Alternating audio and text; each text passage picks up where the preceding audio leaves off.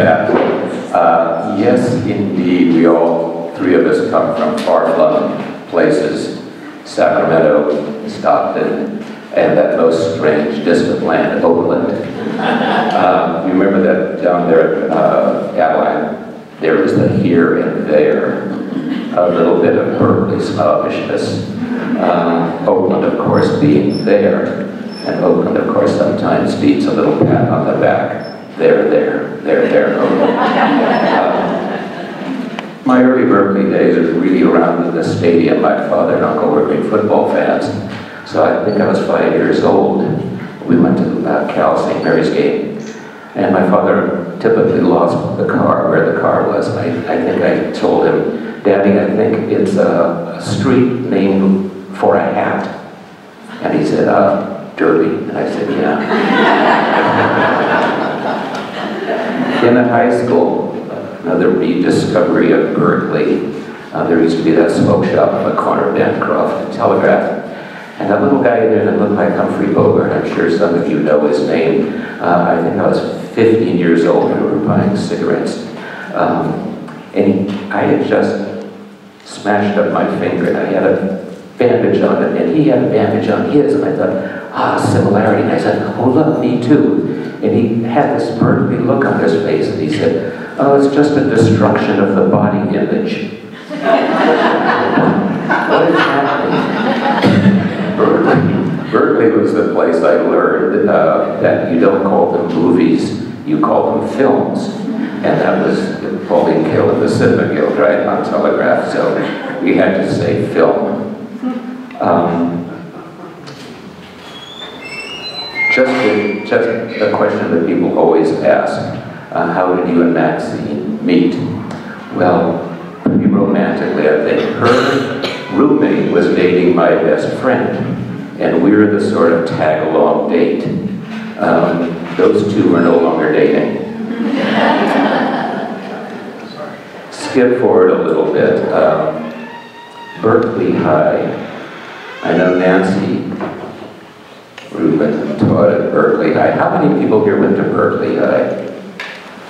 There are a few of you. Everybody's a transplant from places further away than Oakland, but teaching at Berkeley High was an amazing experience. 1967. Yeah, tranquilizers. If anybody's had any experience of teaching high school, you do need tranquilizers, or something stronger. But I wasn't taking anything stronger at the time in 1967 when I was teaching there. And I saw that many of these kids, especially after lunch, were coming back to school, stoned out of their minds. And I thought, well, I'd experimented a little bit, so I better talk about it. And I talked about it in class, and I told them, you have to be very careful, because there's some very bad drugs on the street, and some people do not come back. And it's true, we have a friend who did not come back, a very bright young poet, and he did not come back. So I didn't think it was out of hand to talk about that. But, and here's a little sociology lesson. Here's the Berkeley Daily Gazette. Do you remember the Berkeley Daily Gazette? Our most reliable newspapers. Berkeley Daily Gazette, March 8, 1967, front page. Teacher quizzed over LSD.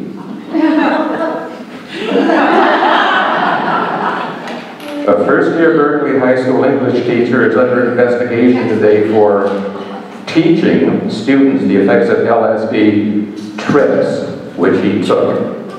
When asked last night by the Gazette for his version of the charge, he had no comment. And suggested the Gazette contact the school department. This isn't too long. The Gazette had already contacted confirmed the allegation with Berkeley High School officials. A spokesman said the teacher was taking LSD under a psychiatrist's supervision. Several students contacted by the Gazette also confirmed the teacher's methods, but further added he taught the class while under the influence of a hallucinogenic drug. No, if 1,000 times no. The students confirm. Several students contacted by the Gazette also confirmed the teacher's methods, but further added he taught the class while under the influence of a hallucinogenic drug and allowed, page 2, column 21. This is really good. Oh, yeah, asparagus is 29 cents a pound. Pretty good. What else is that? Oh, yeah. Yeah, it allowed them to do anything they wanted to during class time, you know. The teacher is alleged to have said, somebody's got to tell these kids about it. That's true. That is true. The Berkeley High School teacher is said to be about 23 or 24. That's very complimentary. I was 29. Trick talk teaching apparently occurred last September, according to Gazette investigation, and it is not known whether it was on more than one occasion or whether he has exposed this semester's students to information on narcotic effects. I'd love to meet the person who wrote this. This is really good. School officials said they received protests from at least one parent and one student on the teacher's classroom subject. One parent told the Gazette she observed the teacher on a recent PTA panel, and he sat and acted funny. You can't believe everything you read.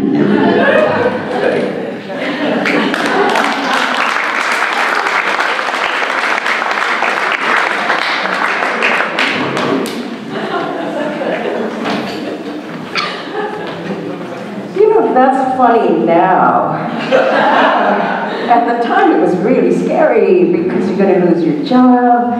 And one way that we could prove that he did not act funny at PTA meetings was he never went to a PTA.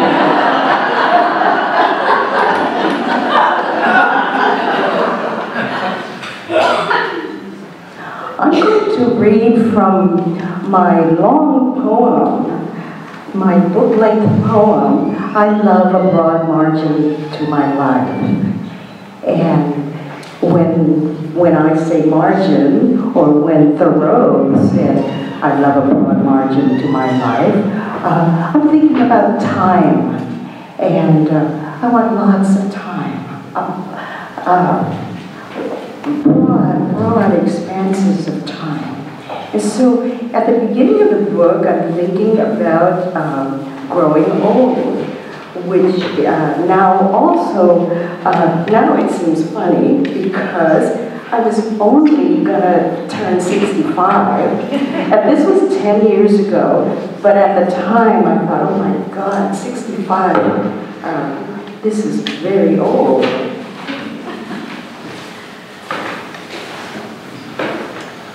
I am turning 65 years of age. In 2 weeks, I will be 65 years old. I can accumulate time and lose time. I sit here writing in the dark, can't see to change these penciled words. Just like my mother, alone, bent over her writing. Just like my father, bent over his writing, alone, but for me watching. She got out of bed, wrapped herself in a blanket, and wrote down the strange sounds Father, who was dead, was intoning to her. He was reading aloud calligraphy that he'd written, carved with ink brush on his tombstone. She wasn't writing in answer. She wasn't writing a letter. Who was she writing to? Nobody. This well, deep outpouring is not for anything. Yet we have to put into exact words what we are given to see, hear, know. Mother's eyesight blurred. She saw trash as flowers. Oh, how beautiful. She was lucky, seeing beauty, living in beauty, whether or not it was there. often looking in mirrors and singling out my face in group photographs. Am I pretty at 65?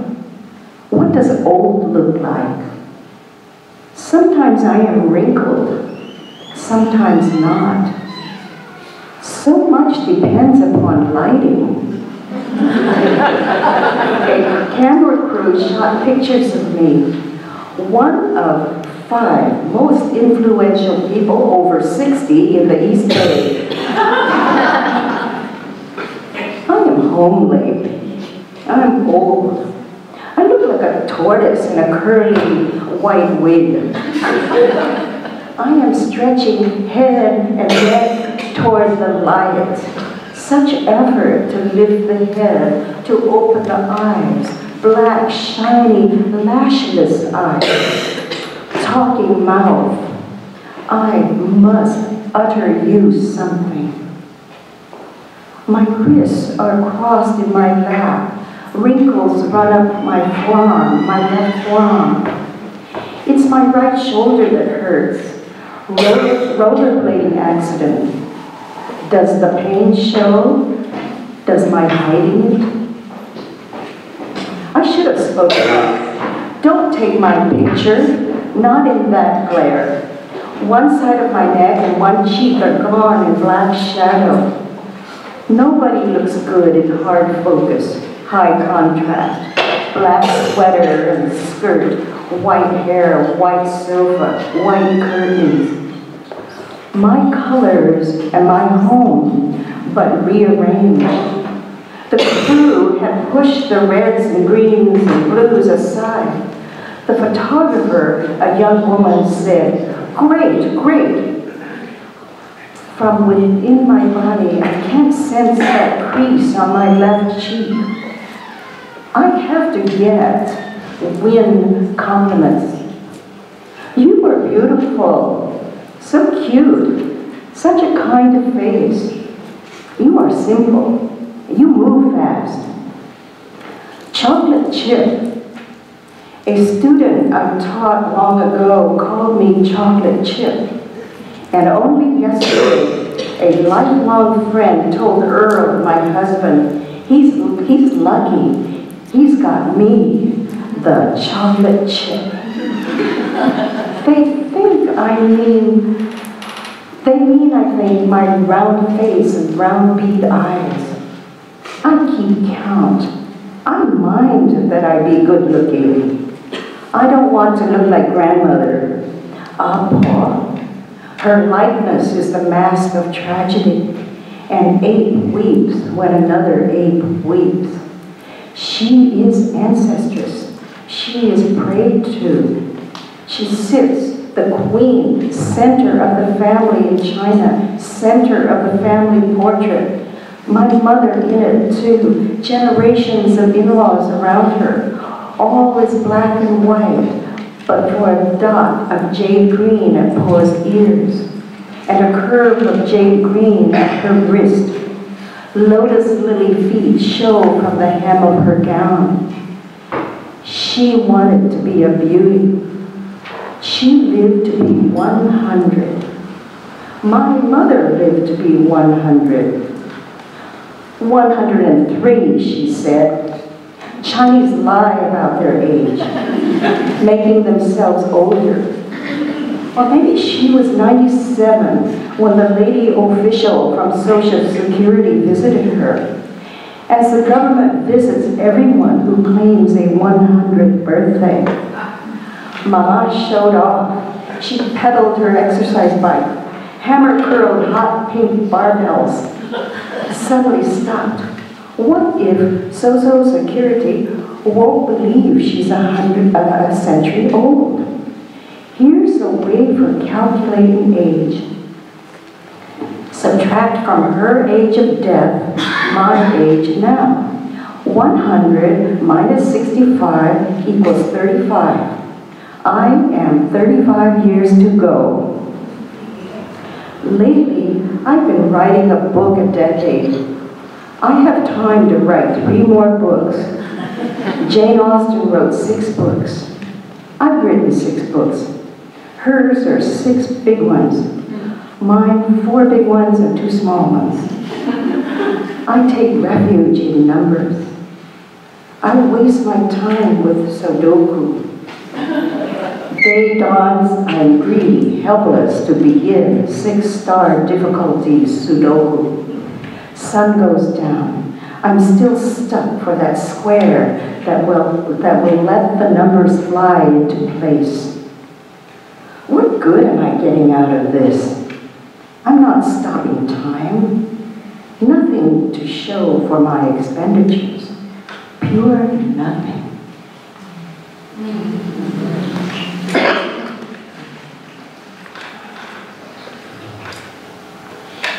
So this title, I love a broad margin to my life. Margin also means boundaries, borders.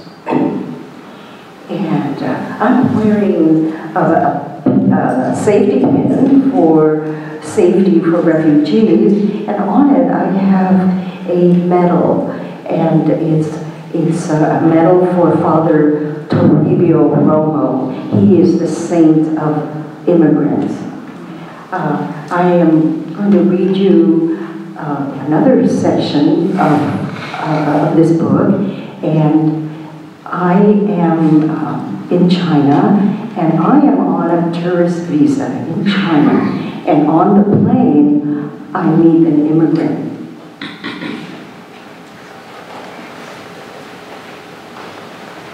Once I was on an airplane beside a village girl in the window seat. At takeoff, I asked her, "Where are you going?" "What?" She shouted in surprise and grabbed a hold of my hand. "You speak like me." "Yes, I speak Sayak language." "Are you from the village?"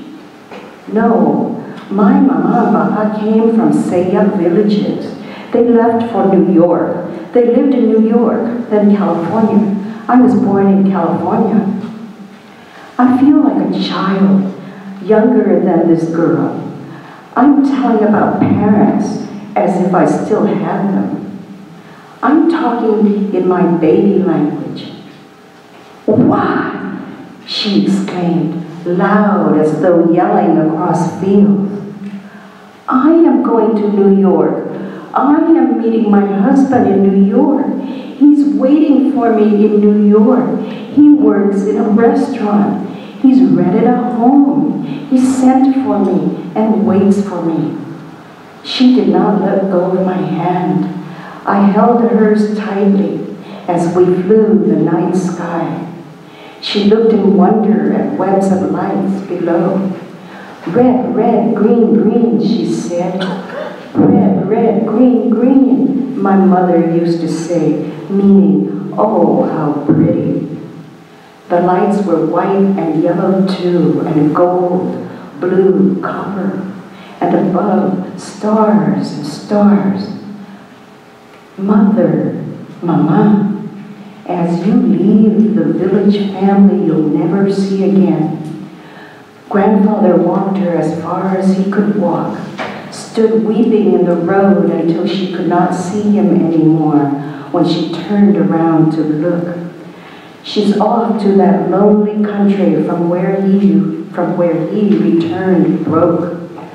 I felt that I was dying. "Mama, girl, you are not traveling alone.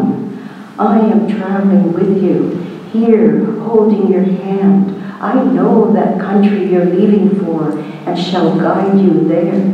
I know your future. I'm your child from the future. Your husband will certainly meet you. Baba will be at the East Broadway station. You will recognize each other, though he be dressed modern, Western style. You will have a good, safe life. You will have many children and live a long, long life. You will be lucky." "You are lucky. Your husband has work.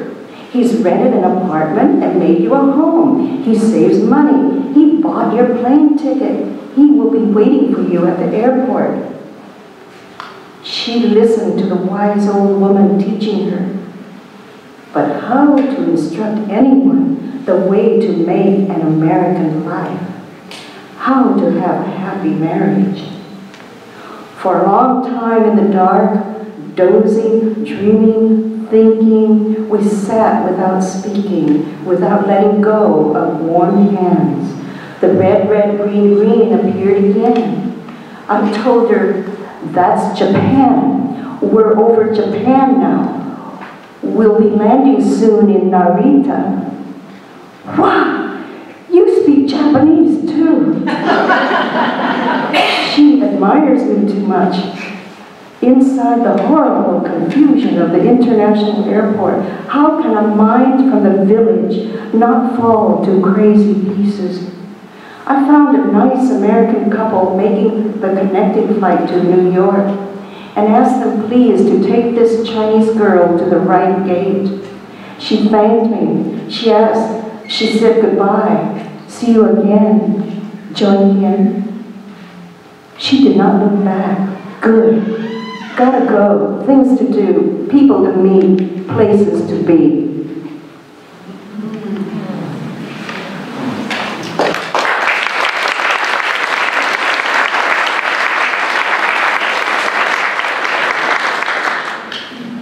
I'm going to read just a few lines that help encourage people who are writing but they can't get published. It's to help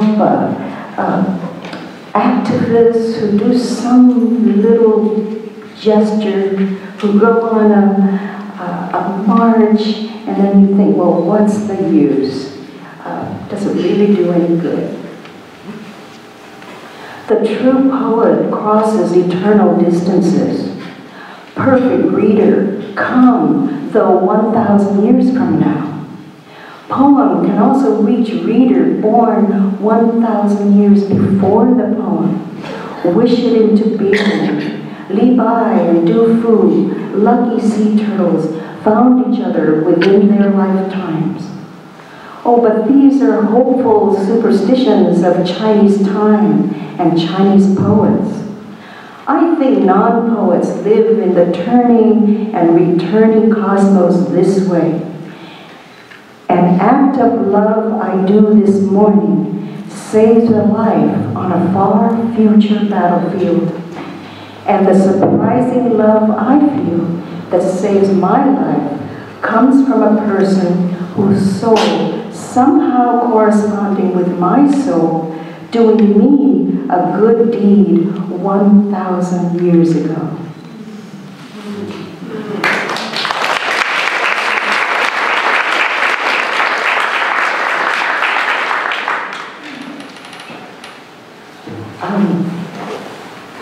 I'm going to read to you the last couple of sentences in the 5th Book of Peace. And I'm happy to tell you that this is now it's a meme on the internet. Children, everybody, here's what to do during war. In a time of destruction, create something. A poem, a parade, a friendship, a community, a place that is the commons, a school, a vow, a moral principle, one peaceful moment.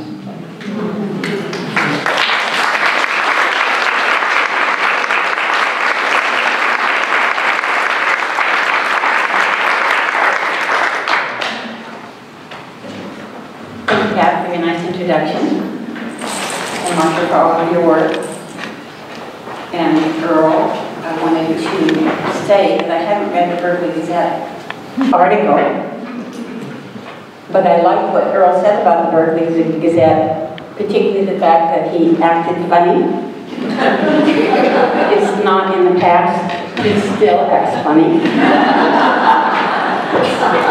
And Maxine also acts funny. What I'm going to do is first read you a very brief essay that I wrote that accompanies a little booklet on some of my drawings. So I'll read this first, it won't take but a minute, and then I will show you some slides. We'll present mainly drawings, but also some paintings so that you can see the connection. Can you hear me? Drawing. I don't remember a beginning. It was always there. What I do remember is an assignment given me by my mother on bright, chilly days. The assignment was to enter what she called the other reality. Seated on a folding chair, my back to the window, I faced the wall alive with shadow and shape. Birds, trees, insects, leaves, branches, and the occasional sweep of rain moved in magical, elaborate choreographies. Nothing was still. Whatever appeared was well on its way to being something other. Identities merged. A bird sported a large bushy tail and was topped by a leafy head. Branches were gnarled fingers, tremulous edges, linear bits of this and that.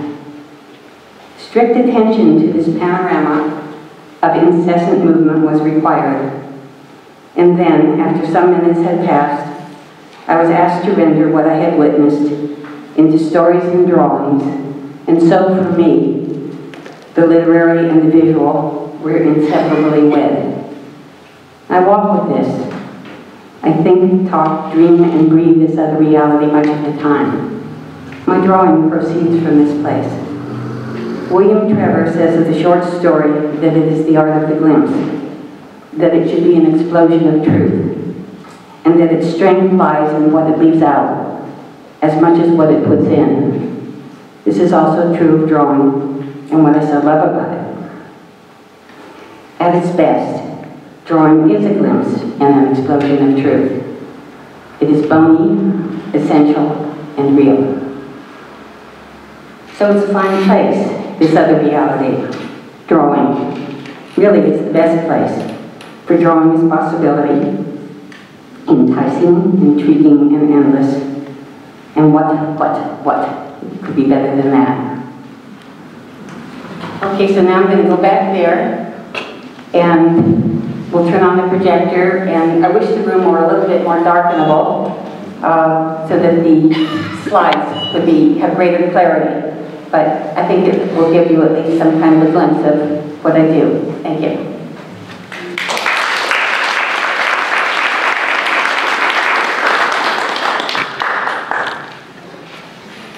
Let's see, I need a microphone. You need a microphone, Judith? Yes, I do.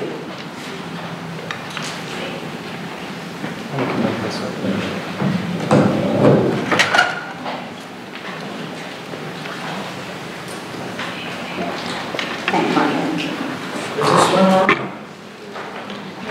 Is this working? Yeah. Just holler or wave your hands. There's a little noise from the projector. I hope it will die down after the first minute or two, just in case, if you can't hear well. Mainly I'm showing you my drawings today because drawing is the basis of everything that I do as a visual artist.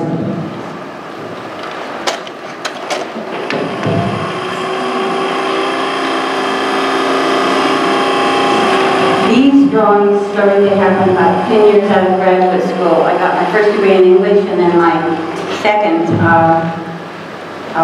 sort of bachelor's degree and then master's degree in studio art at Berkeley. And for the first 10 years I was out of graduate school. When I looked back, I thought I was working much too much out of my education and not nearly enough out of myself. So I began to explore other possibilities and to try to enter different terrains in order to find work which felt more authentic. I was looking at the paintings of Franz Klein, and unfortunately I could not find any slides of his work to show you so that you can refer to him. Some of you probably know his work. He was a major artist of the century America, internationally acclaimed, and for very good reason. The last name, Klein, is K-L-I-N-E. I guess you might want to look him up. He did large, black and white, rather calligraphic paintings which I fell absolutely in love with. It was also the work of Archibald Gorky, William de Kooning, Helen Frankenthaler, Joan Mitchell, and a gazillion people from the past. David Smith, the great American sculptor, said that every decent work of art encompassed all that had been done before it. And I believe the same thing. So I feel that whatever merit my work has, my indebtedness to so much of the past is profound. So these are pieces. I started reading about Klein and his process, and one of the things that I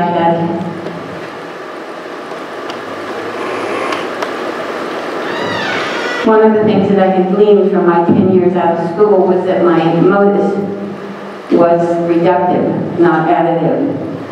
By which I mean that if I started with a lot, or if I started with something, the only way I could find my way was reduce it to keep paring it down.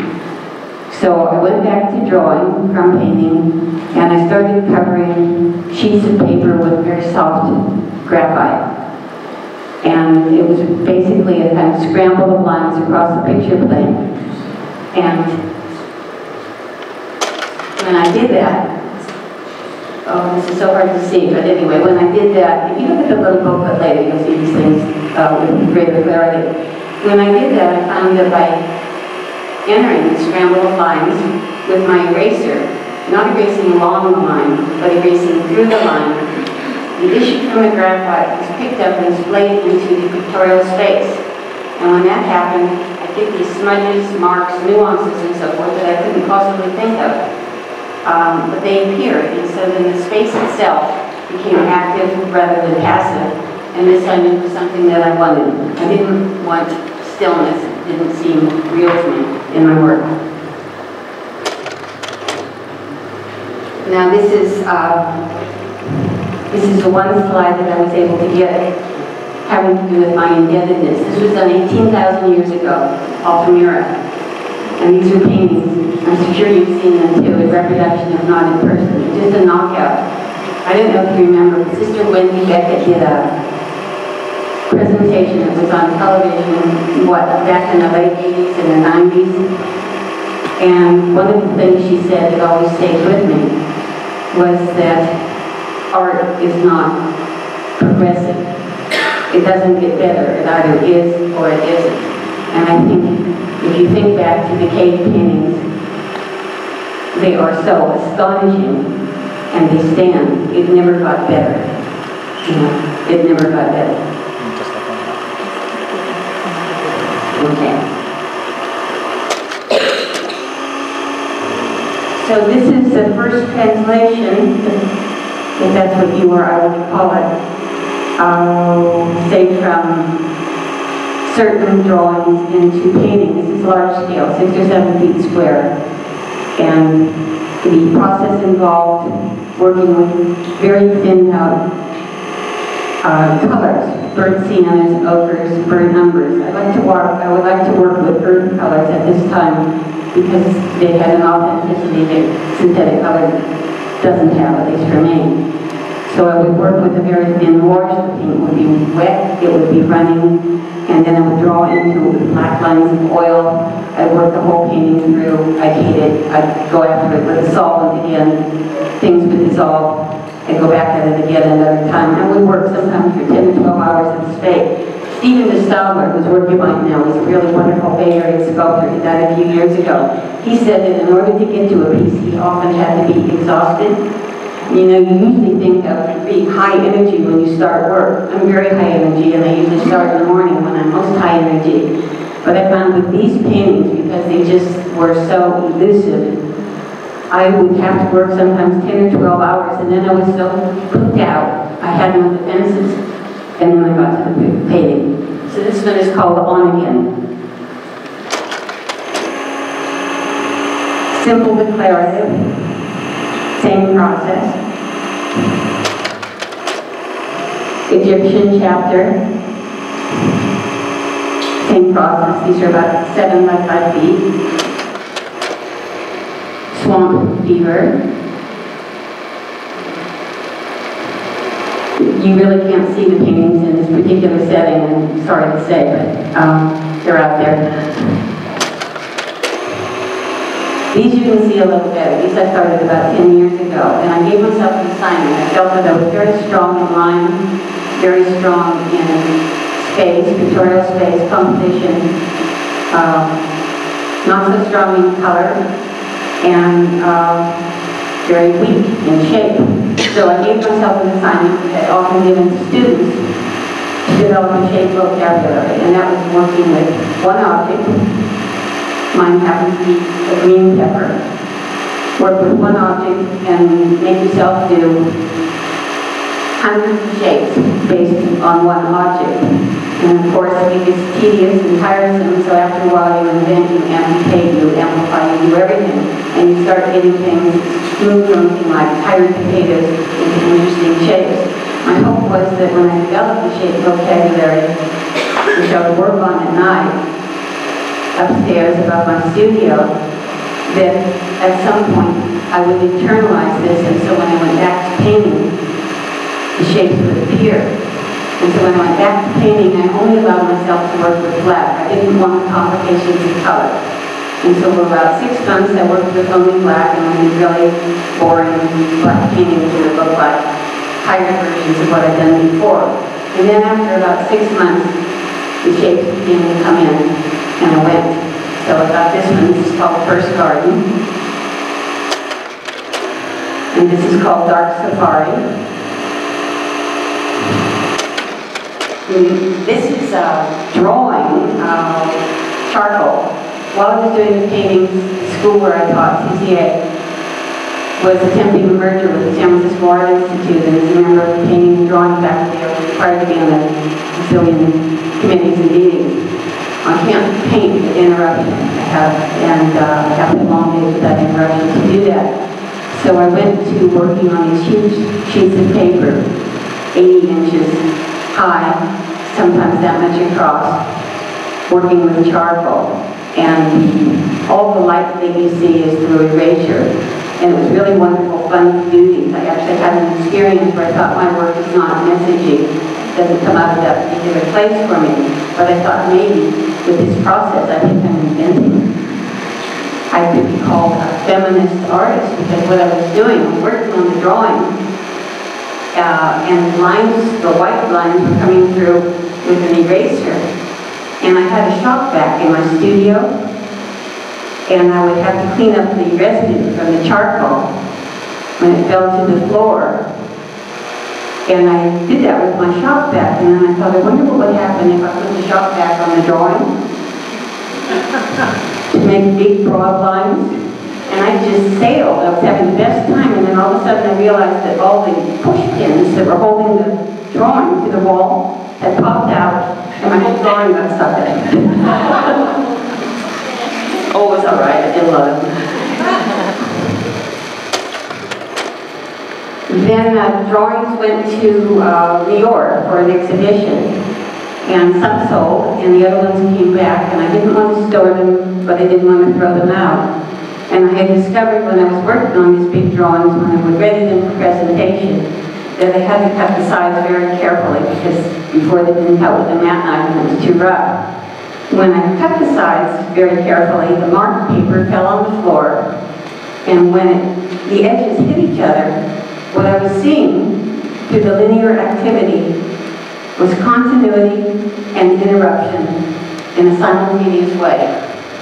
And that fascinated me. And so I started chopping all my drawings up and putting them back together and making them into collages like this.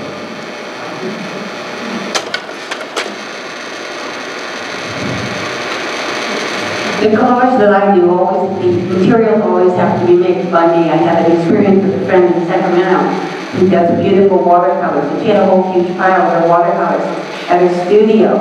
And I said, why don't I take the throwaway watercolors and see if I can make a collage and do a collaborative piece? Fine. It didn't work. I couldn't do it. I had to have my hand in it from the beginning. I wish you could see this better because this is actually in the collection of Maxine and Earll. When I'm foundering with my work, which is often, I'll move over sometimes and paint dogs or And I did this. This is a composite of 3 different dogs that my partner and I rescued and adopted. It's called 3 Dogs, 1 Bowl. And it's we collected at Maxine and Earll. Thank you.